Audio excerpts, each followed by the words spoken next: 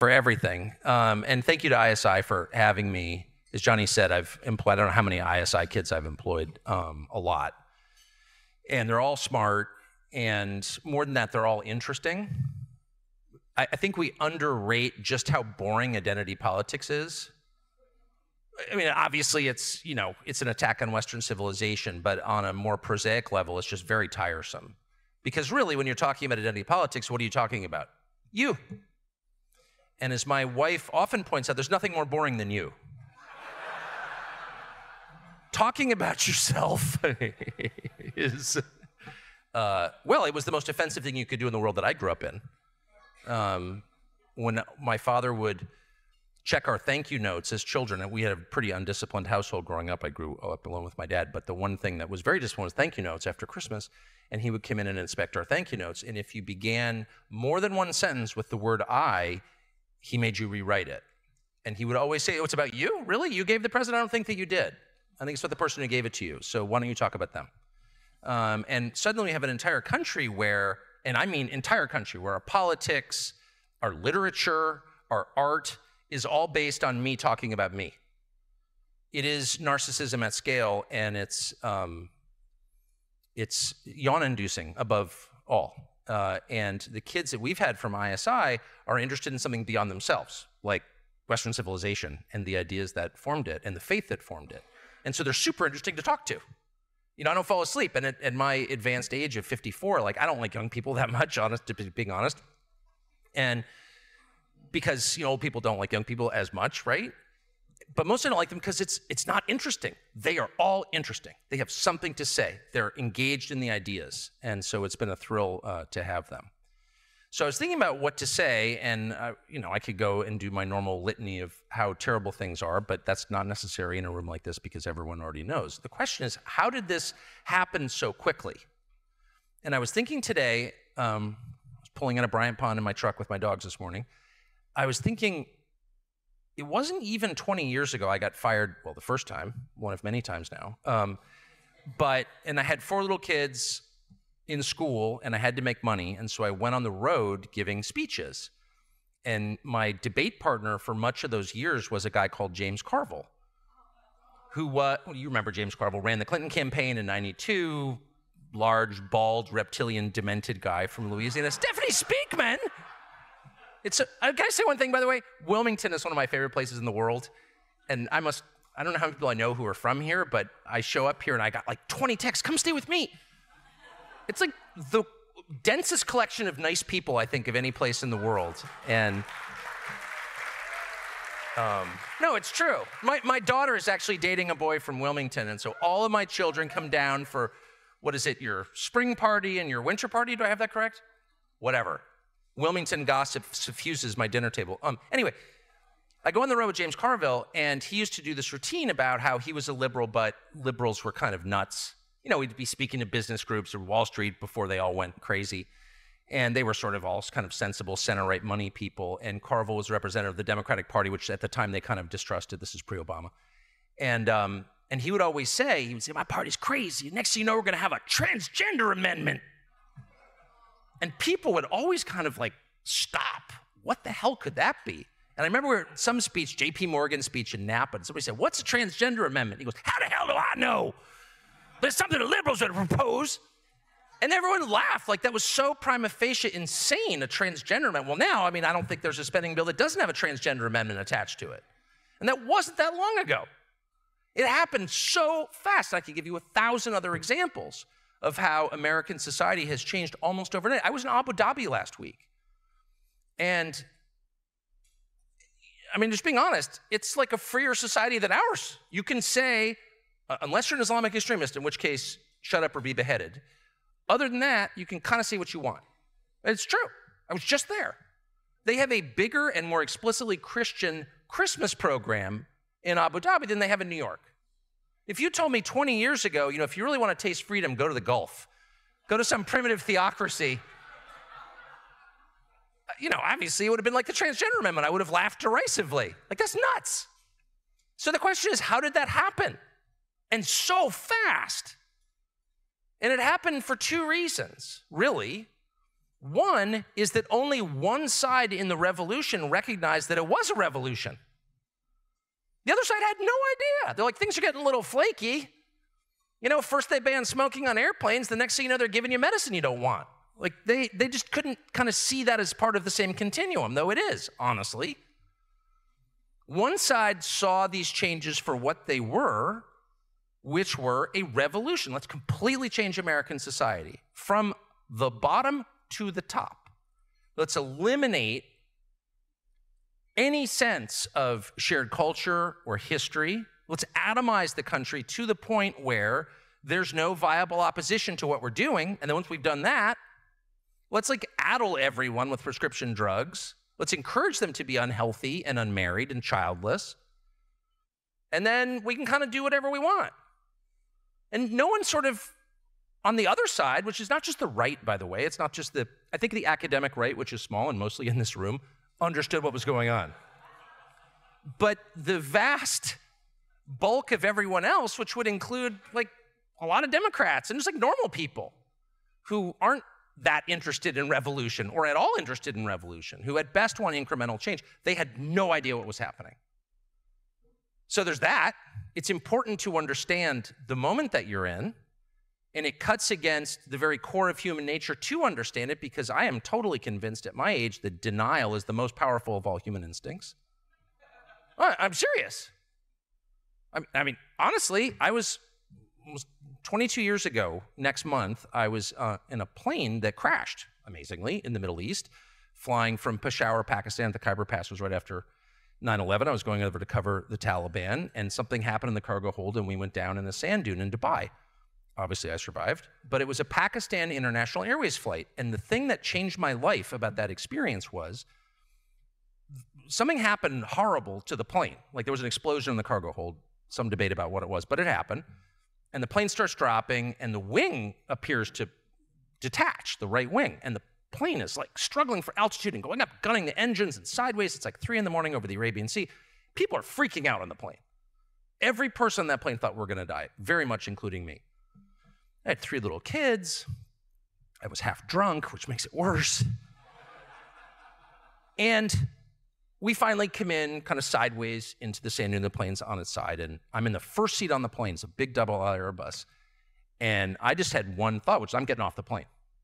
And it's, you know, totally dark, and you can see burning from the wing. So it's like, it is time to depart the plane. So I hop up, and this male flight attendant stands right in front of me and goes, "Sit down, everything is fine. Everything is fine." That's a verbatim quote. Everything is fine. It was so demonstrably unfine, I can't even begin to describe how unfine it was.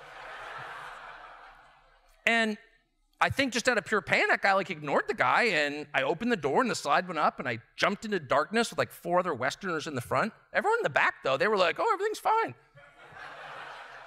And I thought, I've brooded on that for over 20 years. Like, why did he claim everything was fine? The pilots, by the way, went right out the front windows. Well, they did. Oh, absolutely. Like, whatever. Good luck, guys. And I think he just couldn't metabolize the change. It was so awful, he just could not admit what was happening right there in front of everybody. And this really bothered me all these years, despite the fact it wound up fine for me. By the way, the plane is now a dive site off the Burj Hotel in Dubai. You can swim through it. Someday I will. But then last year I read the biography, which I would recommend to everyone in this room, of Peter Wrangel, who was the leader of the revolutionary white forces during the Russian Revolution, the Civil War, rather, that came after the revolution. And he was a Baltic German living in Russia and a general, worked for the Tsar. The war ends, or Russia ceases its hostilities with Germany. He comes back to St. Petersburg, and the country's in complete chaos. And the Bolsheviks have decided that, you know, it's discontent within the army that we need to inflame, and we need to get the army. I don't know if this sounds familiar to anyone here, but get the guns and the people who wield the guns. We need them. So the first thing they do is destroy all discipline in the Tsar's army, complete. So Peter Wrangel's just been on the front for 4 years. He comes back into St. Petersburg, totally civilized city, 2-hour drive from Helsinki. I mean, it is Europe, okay? Whatever anyone tells you. And he's wandering through, and soldiers are going crazy in the streets. and they're raping women, they're stealing at gunpoint, soldiers in uniform, in a monarchy which had not had any behavior like this at all. And Peter Engel just can't even believe it. These are his soldiers. He's a general. And so he's completely freaked out, and he goes into a movie theater, and everyone in the movie theater is completely absorbed in the movie. Like there's no revolution happening outside. And Peter Engel thinks these people are insane. So he goes back, he's like, I gotta get to Moscow. So he takes the train to Moscow. I have to tell the Tsar, this country's falling apart. He's very close to the Romanovs, the family. You should read this. It's just out in English translation in the last 3 years. It's an unbelievable book, lost to history until recently, to English speakers. So he goes back to Moscow, and he's close to the Romanovs. And so he goes into the imperial court, and he knows all the relatives, and there are millions of them, hangers-on. And he notices about 80% of the women in the Romanov family are wearing red ribbons in solidarity with the Bolsheviks, who wound up, of course we know how it ends, murdering them in the basement at dawn. So, wait, what? Peter Engel says, how is it that this country is being devoured by a violent revolution, and the people who can afford movie tickets, that is kind of our middle class, are refusing even to acknowledge that it's happening, and the ruling class, against whom it is aimed, are sympathizing with it. And if this doesn't remind you of BLM, I don't know what does. I'm reading this in my porch, like midnight, I couldn't go to sleep. I was like, wait, I live in that country. That's happening now. This is a revolution. Its aim is to hurt you. Yes, that would include physically in the end. Sorry. If someone tells you you're not allowed to speak, if someone tells you your children are not your children, okay, these are not ideological differences. This is not, oh, I prefer, this capital gains rate. These are totalitarian measures that treat you as non-human. Human beings, free citizens, get to say what they think. Slaves must be quiet. That's the distinction. So all this like, oh, it's in the First Amendment. No, yeah, it precedes the First Amendment, as our founding documents make clear. These are natural rights that distinguish the citizen from the slave, the human from the subhuman. We can't consider slaves fully human, or we wouldn't enslave them. So anyone treating you as a slave considers you less than human. People don't pause to consider the implications of this. If someone says to you, I have a right to make your children hate you, or to say weird, creepy sex stuff to your kids, what's a valid response to that? Well, in a healthy society, if someone says weird, creepy sex stuff to your 8th grader, you get your gun. Like, try that in Bulgaria. How do you think that's gonna work? I mean it, too. Oh, you're calling for violence? Yeah. You try and sexualize my children? What? Those are my children. That's totally not allowed. Nothing like that is allowed. And I don't care if you claim you're a teacher or an administrator, you work for some creepy Soros-backed NGO. If you're trying to sexualize my children, I go right to force. And if I can't do that, I'm not really their father, am I? I'm serious. And I don't think there's anything to be ashamed of in that. And no, I'm not calling for, I'm calling for applying natural law to American life. And if you refuse to do that, what happens? Well, we're watching what happens. They become increasingly aggressive. The aims are exactly like the means, totalitarian. Period. This is not a debate. They don't want a debate. They've said that explicitly, they don't want a debate. So I really think that we should begin to see this for what it is, which is a very big deal on which all depends, not just our republic, but like your family. And I'm not calling for stockpiling ammo, though. I mean, no one ever went broke doing that, I can say. Maybe some have, but they'll get it back in the end. It's a good investment. What I'm calling for is approaching this moment with the seriousness that it both deserves and requires. So that you read that beautiful letter from, was it Lieutenant Blue?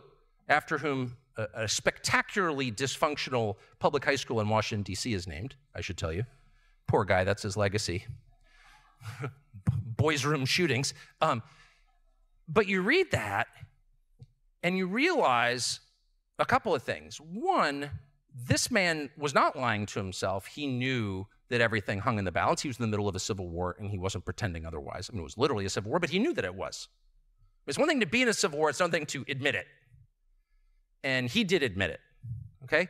The second thing was his grave seriousness. His grave seriousness. This man foretells his own death in that letter.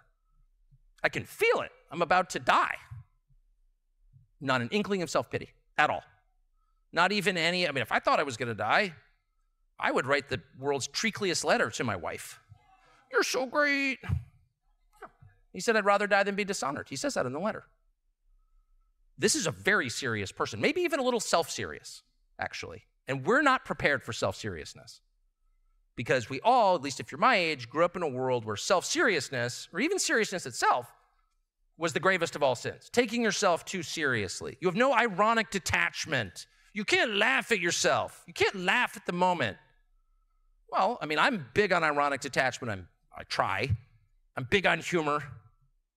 I really hope, that when I get the diagnosis, that I'll be man enough to joke about it. I really do hope that. On the other hand, it's not just about me and whether I can show coolness under pressure or tell a joke facing stage 4. It's bigger than that. It's about my children and the grandchildren I fervently hope to have. And their lives require me to be a little more serious than the world I was raised in, which was honestly not serious at all. It was a very decadent world. I didn't recognize that at the time. Sort of well-educated, upper-income America, very decadent, actually. Well, who am I to judge? Well, on the one hand, okay. Who am I to declare myself better than someone else? I'm with that to this day. I don't think I'm better than anyone else, and actually I've got a lot of evidence that I'm not. On the other hand, it is for me to judge whether something is good for my country and my children. That is my duty to judge. And not to make light of it, but to see it for what it is, which is the choice between life or death, literally. And so here's how I think we should respond. First, by taking stock of ourselves. I mean, are we actually living lives that prepare us for whatever is coming next? And here's how you know this is like a process that's imminent, not far away. We have a presidential race that's on the books. And I mean, I could go on for hours about that. The truth is, I don't know what's going to happen, and that's kind of the point. I spent my whole life looking at this stuff, making predictions, winning bets, winning a couple pretty good vacations on making obvious bets about who's going to win. Like, no, Al Gore's not going to be president. Look at the guy. I won a lot of money on that. This election, we have a president who's, well, I'm not being mean, but is senile. That's just true. And I feel mean every time I say that, but it's true. And who is literally losing to a candidate who's been indicted 4 times on 91 felony counts. Donald Trump has been indicted 4 times. Now, I think if you look at the counts, and I'm not here to flack for Trump, mixed feelings about Trump, but I'm just being honest. If you spend a day reading it, it's ridiculous. So they've done everything they can by legal means, which are, in fact, extra legal means, if we're being totally honest, completely third world stuff, to take the opponent out of the race, and they're still losing. So, I mean, I don't know what's going to happen. This is not going to be a race between Joe Biden and Donald Trump. I would bet my beloved fishing camp in Maine that is not going to happen. That's not going to happen. So what will happen? Well, I don't know. One of like 400 distinct other possibilities? I mean, I just can't even, pick one. By the way, if it's Gavin Newsom, we all should be very, very concerned. That guy's scary, and I mean it. I mean it's scary. Yeah, but that's a whole separate conversation. But the point is, this will be forced. These issues will be forced soon, like in a year. And the road from here to November of 2024 is going to be filled with developments nobody in this room could foresee. I can promise you that. So it's about to get very serious, for sure. It's only leadership of the world at stake, which is also, by the way, we now know, the most lucrative possible political franchise in human history. So everything's at stake. What wouldn't they do? What haven't they done? What might they do next? Let your imagination run wild. So the question, the only one that you can answer, is, how will you prepare yourself for that? And because that really is the only question. And I mean, my answers to that in my own life, I'll just tell you what I think. One, be a little bit more serious. Like take this seriously. Much as you want to retreat and pretend everything is fine, sit down. It's not fine, okay? Two, maybe if you look across at the people you despise, the small group of people running this country, it is small. It does not represent most people in America. It doesn't represent anything close to a majority at all. Again, just to restate, Donald Trump, who is hated as a blood enemy by over 40% of the population and who's been attacked in ways that no political figure's ever been attacked in the West, is beating the incumbent president, okay? I'm not sure that's entirely an endorsement of Trump. To some extent it is, and his empathy, that's real. But it's also a sign of revulsion, deep dissatisfaction with what we're doing. So most people are not on board with this. But the people who are responsible for it are the most dishonest, the most ruthless, the most anti-human group I've ever dealt with.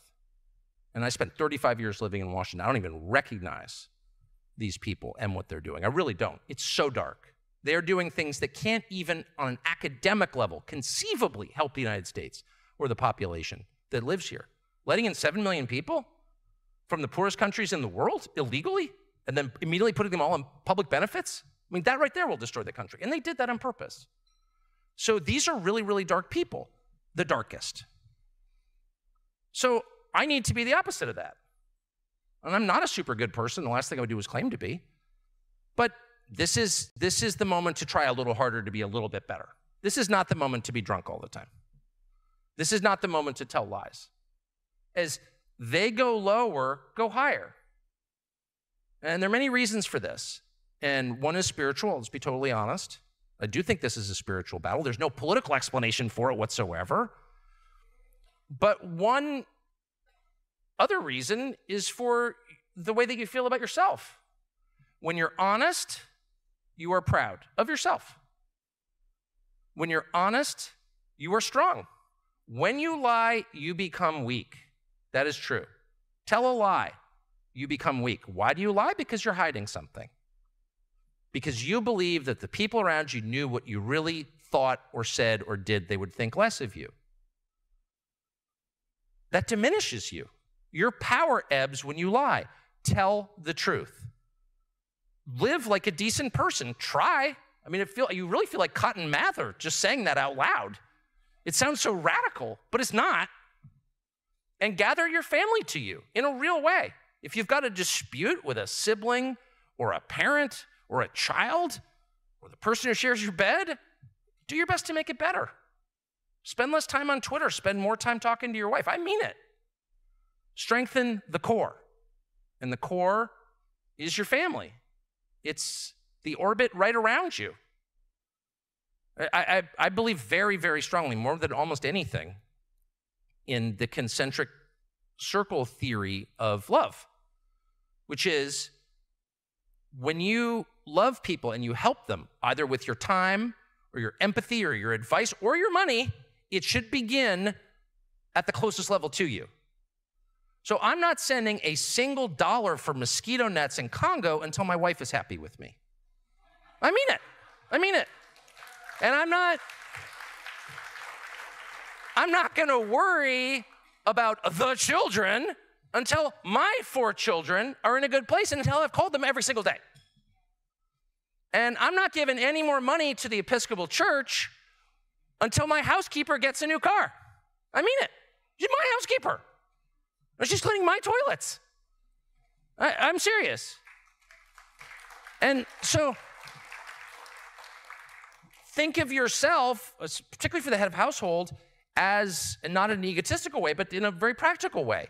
Like it all radiates out from you.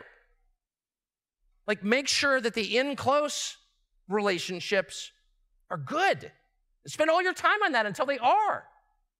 And in so doing, you become stronger, your family becomes stronger, and I'm using family in a very loose sense because a lot of people don't have at this point, and this is a product of policy, intentional, don't have nuclear families. I'm so blessed to have one, but many people who I love don't, including my own children. But your family and the people that you have real relationships with. And what's a real relationship? A real relationship, a fake relationship is when you're talking to someone and you tell the truth about other people. Oh, she's such a bitch. Oh, we're close. Okay. No, that's a fake, that's a relationship you have with your hairdresser, okay? It's a fake relationship. A real relationship is when you tell the truth about yourself.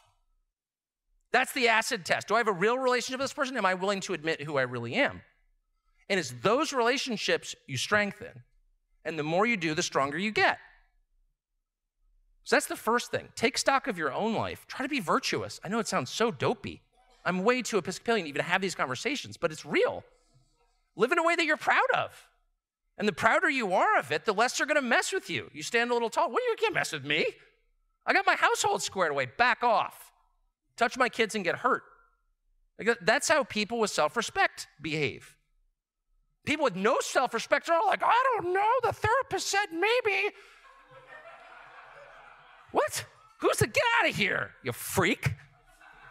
You're a therapist? Be gone. Have you dealt with them? You know what I'm talking about? The school people, well, the school therapist. First of all, you shouldn't have a therapist, weirdo. Anyway, whatever, don't even get me going. Okay, so that's the first thing. The second thing, and I'll stop with this because now I'm really wound up. And Johnny's gonna comment now, we're gonna have like a civilized, more academic conversation. But the second thing is, be brave. I mean, it's actually not that complicated. I think about all the people I admire, and there are so many. And, like a lot of people who like to read a lot, I have a fetish for smart people. Oh, he's so smart. It's like a massive compliment in my family. He's so smart. Oh, he's so smart. I can promise you after spending, 35 years living among valedictorians with HBS degrees, immaterial. Immaterial. The people I admire are not the smartest. Some of them are. I think most of my friends are smart. All my kids are smart. My wife's smart. Great. My dogs are stupid. Wonderful, wonderful people. I mean that. Intelligence is not the measure. It's not the measure of your moral value. And it's also not, and this is an insight that came to me late in life, it's not a measure, a predictive measure of your effectiveness. If you gave IQ tests, which by the way, sorry guys, are real, to a class of 6th graders and then followed them longitudinally, this has been done actually, like how'd they do? The smartest kid, probably working at Jiffy Lube, died of a drug OD. Like that's not actually a predictor of success. I'll tell you what is, bravery. And it's a combination of factors, but the person who's brave wins, period. And in a moment like this, the stakes are higher. It's not just a matter of like being the next guy who invents something cool and then figures out a way to sell it. No, it's do you want your children to be able to live here? Do you want to have grandchildren at all?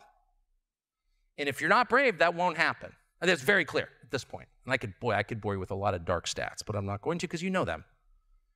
And so be brave. And by the way, there's nothing easier. The key to being brave is brooding about death. This is just true, I believe. The key to being brave is brooding about death. All anxiety and all fear stems from the most basic of all fears, which is the fear of death, which is inborn. You feel it from the moment you arrive because you know it's going to end on some level. My deepest child on our 5th birthday burst into tears, and I said, why? All my other more shallow children were psyched for the cake. My deep child said, well, I don't want it to end. And I said, what? My life. I was like, whoa, whoa, whoa, whoa, whoa. I could drown in these waters. They're too deep. I did start crying. Yes, I did. Okay, I'll admit it. But anyway, whether we articulate it or not, that is the root of all anxiety. And so you need to focus on that. And I grew up in a place when I was a kid called La Jolla, California, which had a lot of, I know someone just snickered. Okay, got it. Yes, I know. It has a lot going for it. It's beautiful and all that. But in retrospect, the one thing that made it a really bad place actually to grow up and to live and why I don't visit anymore is there was only one taboo in La Jolla and in all kind of affluent towns like La Jolla in the West, which is death. It's like the one thing you could not talk about. I mean, people had freaky sex situations in La Jolla that would, even in Wilmington, you'd be shocked by, and I'm serious, okay? It's a little inside joke for people from Wilmington. Anyway, sorry. But you would be. Like, nothing was judged. Like, well, I ended up, marrying the babysitter, but then I brought the massage therapist in for some polygamy, and people are like, that's cool. Really? Yeah, no problem. No judgment whatsoever. None. The one thing you couldn't do was talk about dying or any of its attendant symptoms like aging. No aging. And if you got old enough and your age was visible enough, you had to go to Palm Springs. You had to, no, I'm serious. It was our equivalent of putting you on the ice floe, okay, like the Inuit do. Sorry, you're all you just, and it's like, whatever happened to Mrs. So-and-so? I don't know. She was in her 450 SLC just driving east. Never saw her again, and she's in Palm Desert, at Thunderbird or whatever, and now she's, you don't know. But the one thing you could never say about Mrs. So-and-so is she died like we all will. Totally not acceptable. And as a result of that, beneath, and if those of you who've lived there or know the area or any town like that, I doubt Aspen or Jackson are any different, right? The one thing about those towns is the anxiety level is crazy high. And that's why everyone's on benzos. Or like climbing to the top of Snow King manically or whatever, doing so much cardio that they calm down. I'm not joking. Anyone familiar with the culture I'm talking about? The white wine, now Casamigos, it's changed, but whatever, same idea. There's a crazy amount of anxiety because no one can acknowledge the core truth of life, which is that it ends. And any attempt to even talk about this or engage in a religious discussion, which by definition implies death and powerlessness, was rejected as like repulsive and an attack. And it made everyone crazy, and it made them cowards. That's true, it made them cowards. So as long as you're afraid of that,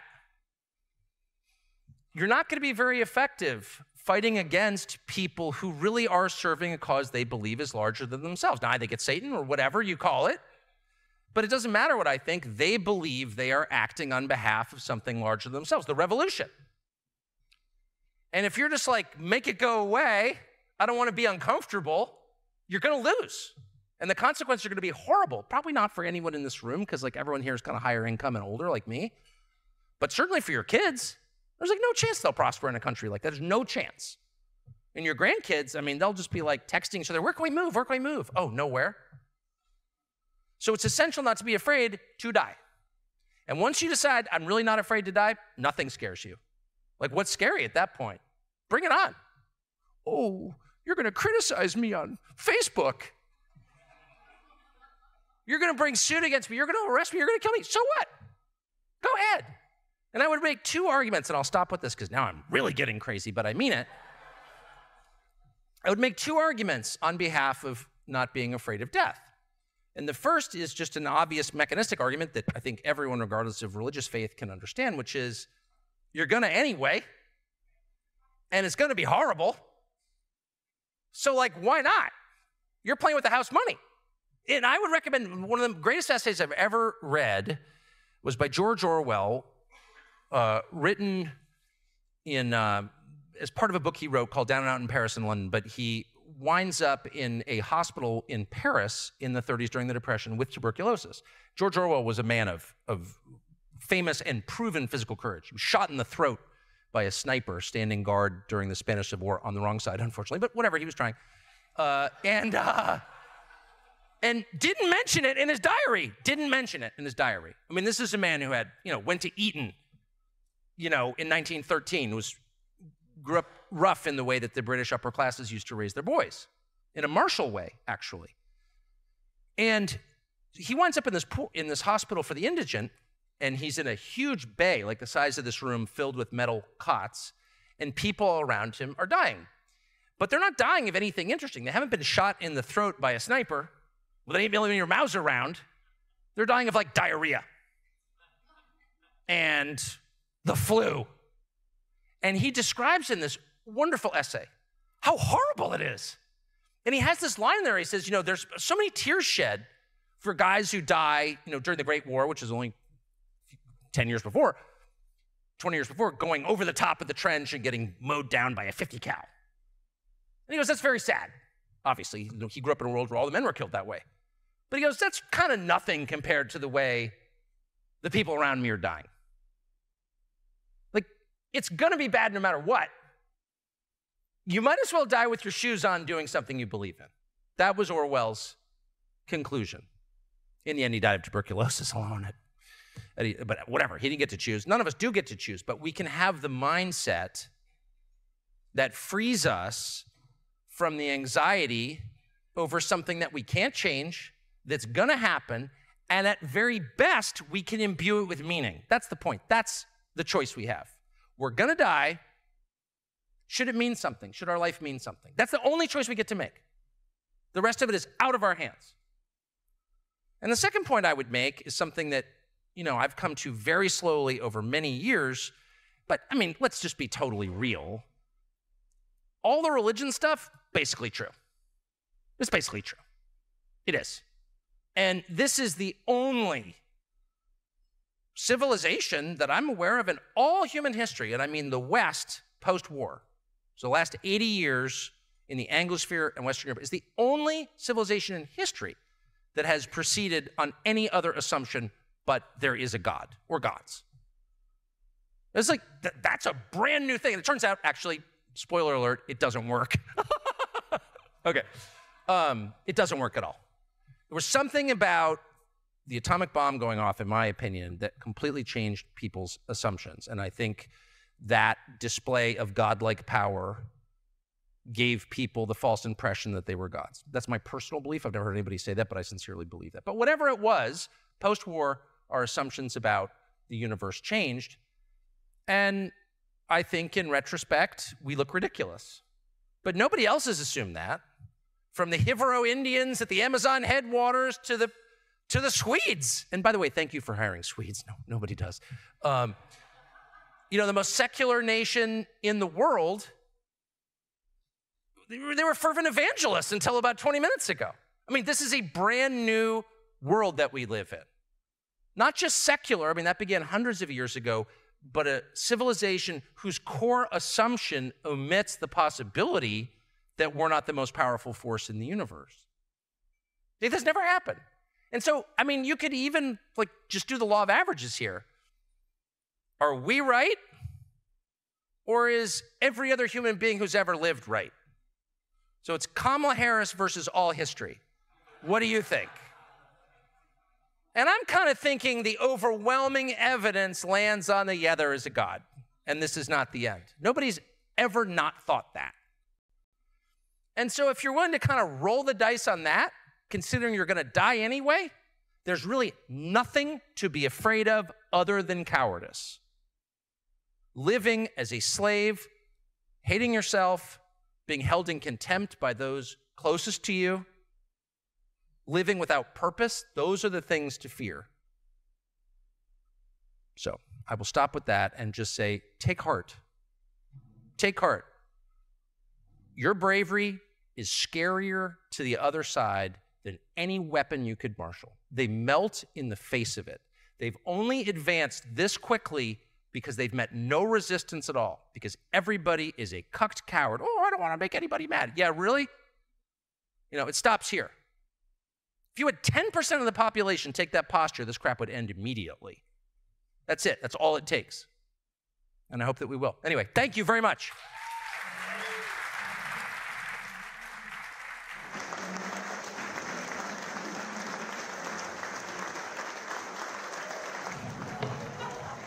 So we're running a little over on time, but how many of you want to hear a little bit more from Tucker?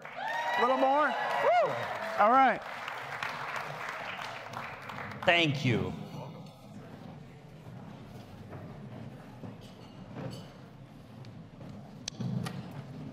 Do you want the portion? Oh, yeah. Oh, all right.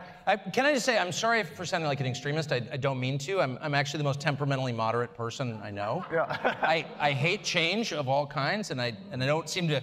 I don't want to seem like a nutcase, but I just feel like the stakes are high. Yeah, the stakes are high.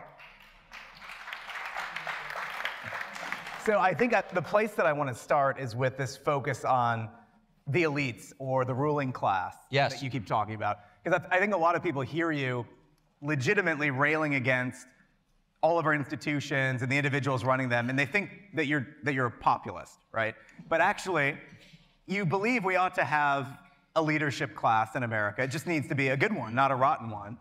And so I'm wondering if you can unpack that tension between the sort of legitimate populism that's rising up right now in this country, but also the need for something constructive, not just a revolution, but actually new leaders. How do you think about that tension? I mean, there are many. I would just say to answer the last part first, I think the people currently in charge need to be scared into backing off. I just need to be clear. I don't think this is like, it's gonna work like, oh, listen, I've got a better idea. No. There needs to be pushback that wakes them up. We've gone too far. We've really transgressed. This is too much. No, I'm hardly a populist. My gosh, there's no society in history. Look, there's always a leadership class. There's always a small number of people who make the bulk of decisions. It's a matter of two things. One, you know, in a democracy, the average person should have some power, shouldn't be completely powerless. Labor has no value now, right? So the average middle-class person doesn't have any economic power, again, because labor has no value. I see Joe Biden with the UAW, and I was like, it's a joke. This is a joke. That union's a joke, but the whole idea that the working man can do anything is like silly. And so the only power the average person has in our country is political, is voting. And if all of a sudden you make it super clear that that's fake, and I think we couldn't be clearer about it, it doesn't matter who you vote for. Either the election will be rigged, that's real, or it is real, sorry, or whoever you vote for is going to do the same thing anyway, then you set the stage for something really ugly, a revolutionary response. I mean, my view actually is to prevent populism by having better leadership.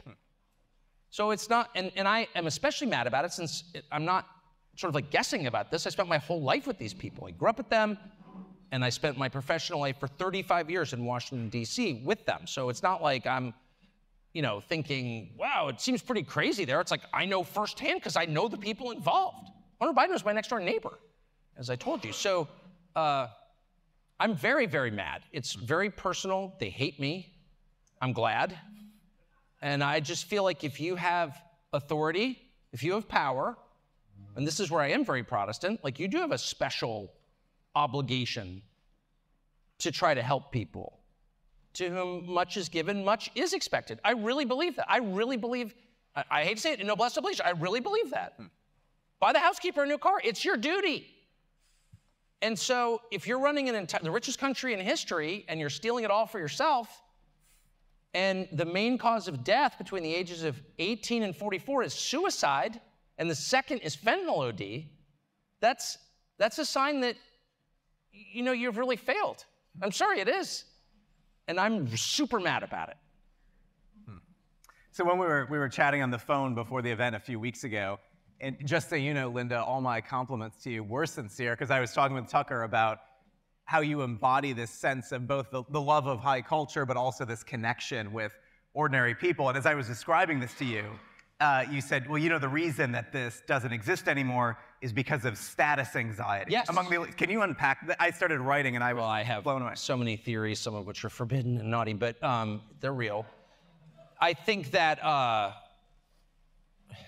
think the turnover, it's just, like, we've just had all these massive changes in American society, and I think a lot of people who currently have positions of authority are very anxious about preserving them. And so, for example, there is this weird taboo, it is not weird actually, it does make a kind of sense, about expressing any kind of sympathy or affection for the white working class. Like, why is that? I mean, or any worker, but it's particularly the white working class. And I happen to live among them, so I see it a lot. But like the one thing you could never say in Georgetown when I was a kid is like, you know, you could feel sorry for everybody in the most obscure, you know, orphans of Bhutan. But like the Archie Bunker world was like, they deserve to die. And now, of course, they are dying, and that's not accidental at all. They were left to die, and their deaths were hastened, I think, by a leadership class that really hates them. And it's like, why? What'd they do wrong? Anyway, at best, they were like chewed with their mouths open or something. But like they didn't actually commit any real sins. And I think that a lot of people in our leadership class are like, It's almost like seeing a first cousin you didn't grow up with who is like taking a different path. Anyone who has I have this, so it's like first cousins that are just like very different from you, and you run into them and you're like, ooh, there's something awful about it. They kind of look like you, but they're different. It's it's almost like certain simians freak us out because they have like human eyes. They're just too close. And so I think in order to lead, you need to be secure, both with yourself. You need to have an ordered personal life and an ordered, stable family. I think it's absolutely essential. I would never take life advice from someone whose children hated him. I wouldn't. Why would I? Do you know what I mean? Yeah. Would you take real estate advice from a homeless person? No. So I think they are very caught up in like things that don't matter at all, like dumb credentials and what stupid school you went to. No offense, I don't care. That's immaterial. What I care about is what you produce. I care about the fruits of the tree. And they don't. And so they're very anxious people, I have to say, and very loathsome. So in the interest of honest conversation, I'm curious. So, we're here, we have the founders of the conservative movement with us in this room. And I'm wondering, for your vantage point, in your own lifetime, what you would assess as the most profound accomplishment of the conservative movement, and also the biggest blind spot that you have seen over the past 30, 40 years. I mean, it's changed so much. I mean, I would have told you 5 years ago the biggest blind spot was just assessing the real world effects of economic policies you think are gonna work. And just to be clear, I'm a free market guy, I'm for lower taxes, I'm for less regulation. But I just think I'm for those things because I think they produce more human happiness. And 5 years ago, I would have said the conservative firmament in Washington doesn't pay enough attention to that, but I think they do now. Actually, Heritage has spent a lot of time on this under Kevin, and I'm really grateful to see it. I mean, the biggest failure of the conservative movement is the world that we have now, none of which is conservative, and it's getting more left-wing by the day. The biggest success of the conservative movement is persisting and existing. It's still here, which is kind of incredible, given the firepower brought to bear against it. And it's so important for there to be an intellectual option to the tiny suite of options available to your average young person. Like, I just can't get over how narrow and stultifying their program is. It's like, whine about your identity, whine about your identity. It's like, they're not offering anything. Live alone, childless, in some drywall-clad pod in a big crime-ridden city and work for some stupid bank until you die. But you get weed! Whoa, really? Yes, and we have DoorDash. No way. Yeah, that's the future they're promising. So, I mean, they don't actually have a lot to offer. And I think the institutional conservative movement, Heritage, ISI, some others that haven't totally disgraced themselves like AEI, which has really disgraced itself in my opinion. I don't know if I was clear enough about that. But the few that persist in kind of trying to defend Western civilization, they offer a real option. And I just know from the ISI kids rotating through my office, I mean, cheap labor, but we did exploit them. But I know that there's like some random kid in some random town who hears about somebody's like, wait, what's that? What's that? And then he winds up at ISI or Heritage or other institutions on the right and learns more, and his life has changed and America's improved. It's always worth telling the truth, even if you feel like nobody's listening. Every prophet was vindicated in the end throughout the Hebrew Bible, every single one. And a lot of them got stoned to death. In fact, I think the majority. But the end of them were like, I mean, do you know how Jeremiah's neighbors felt about him? Loathing. Now we revere him. So like, it's worth telling the truth no matter what. So two challenges facing America. Obviously, at home, we have a massive administrative state, which has rendered basically our republic unrecognizable from what it would have been 100 years ago. Yes. Second, on the world stage, we have America extended in endless wars, but we also have the real threat of a rising China and the situation in Ukraine. So what I'm wondering about is, at a fundamental level, is America an empire? And if so, when did it become an empire? And is it possible to restore our republic without destroying our prosperity and power? I mean, because everyone's fluent in this language, so obviously empires destroy republics, obviously. And so you don't want an empire. We've never admitted that we have one. How many military bases, Victoria? You would know this. How many military bases, how many military countries do we have a military presence around the world? 120, okay. Yeah, not an empire. You know, by the way, there are good things about empires. Keeping the trade routes open, I think, is essential. We've used it, you know, the fact that we have the unique privilege of possessing the world's reserve currency has made 33 trillion in debt possible. I mean, there have been upsides, I would say, but it does tend to rot your republic.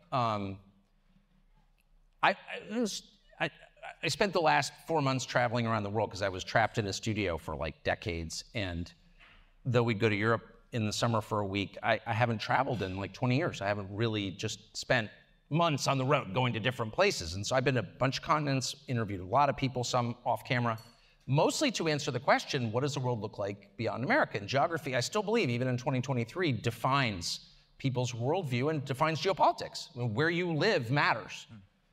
And in fact, it's all important. So I still think, despite the digital revolution. And I discovered a million things. I'm not going to be boring, but I'll just say in one sentence, the perception of America and of the world outside our borders is so different from the perception within our borders that it raises a lot of questions, like really very serious questions about our ability to know things. I mean, our media, I'm sure every person in this room distrusts the media and thinks they lied to you. Man, you go to the Middle East, Latin America, Eastern Europe, Western Europe, anywhere. I've been to all those places recently. It's crazy the things they know that we don't. And I'll just give you one example. Whenever you think of the war against Russia or the war in Ukraine, and I don't want to debate it, and I think everyone involved, most people on both sides have good intentions. I'm not attacking anybody. If you've got views opposite mine, it doesn't make you a traitor or a bad person, in my view. Honest people reach different conclusions very often, including there. However, every person in America who I ever met was convinced for the first year and a half that Ukraine was winning, was on its way to winning. We just need to send more material and they would win. The view for the rest of the world is like, that's insane, because they're looking at the fundamentals. It's not even a political question. Russia has 100 million more people than Ukraine.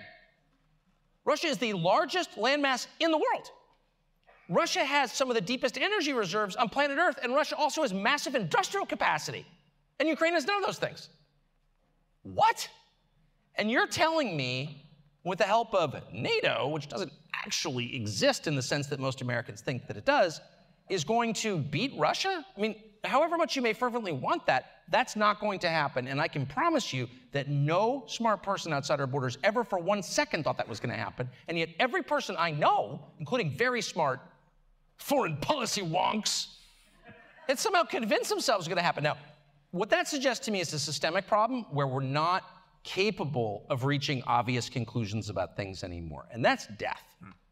Like, ideology aside, opinions aside, if you can't even assess basic, like Wikipedia level information, who's got the advantage? 100 million more people? Okay. Oh, they're gonna lose. We're gonna topple Putin. That makes me really worry. Not just the decisions we're making, but the way that we're making them concerns me a lot.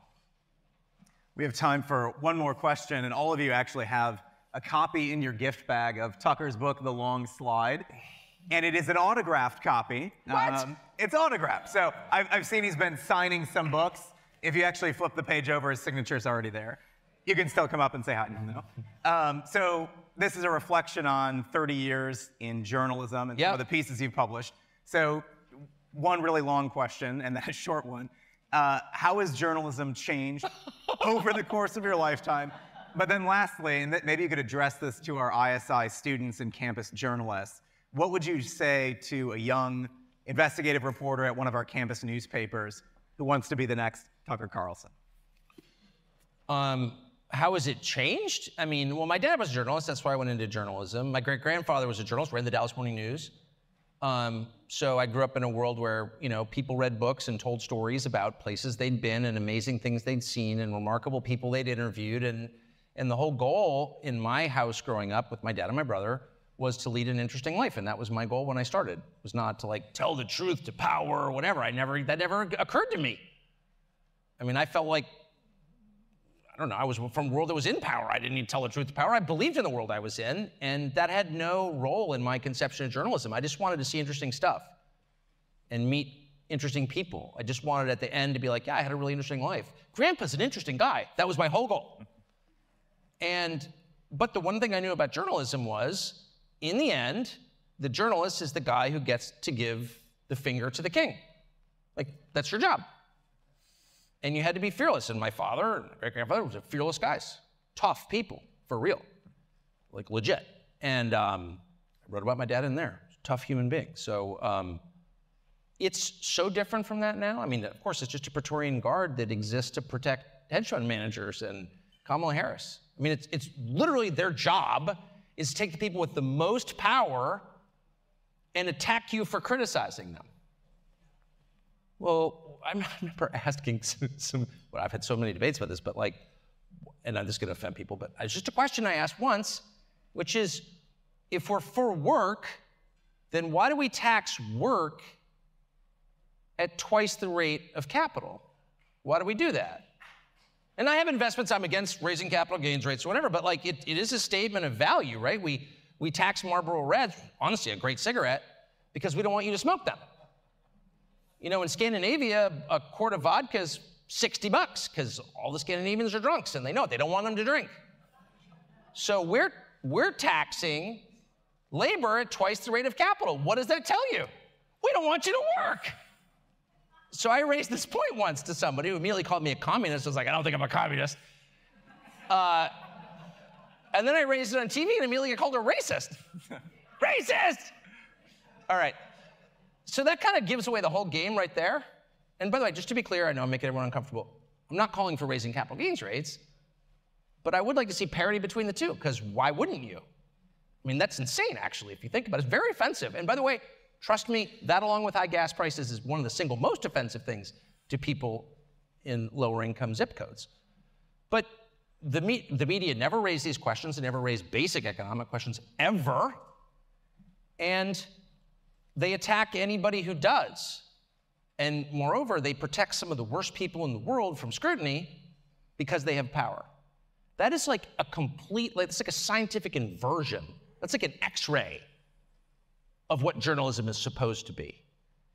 And the last thing I'll say, which brings me great sadness, I've thought about it many times, is I have 4 children, 1 son, who's a big reader and smarter than I am, and all my kids, 3 of them went to the same college, decent college, so he finishes college, and I take him fishing, because you're not looking at each other so you can talk.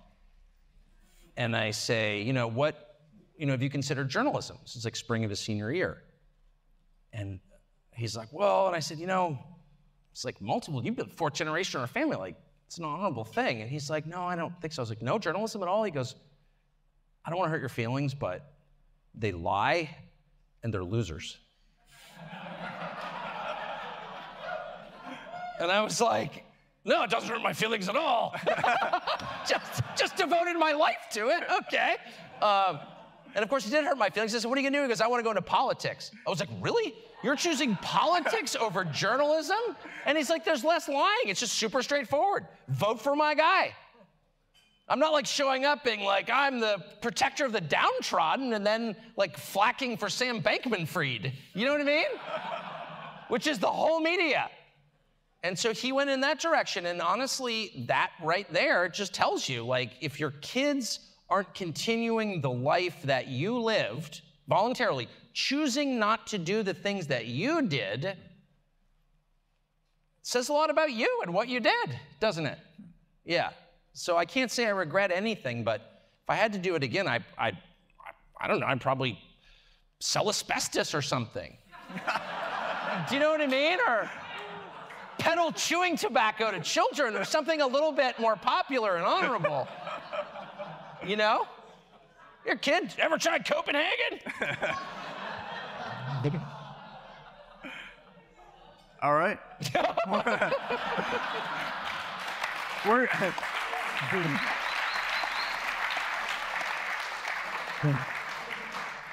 We're actually going to end there. Let's give it up for Tucker Carlson. Thank you. So Awesome. fun. Yeah.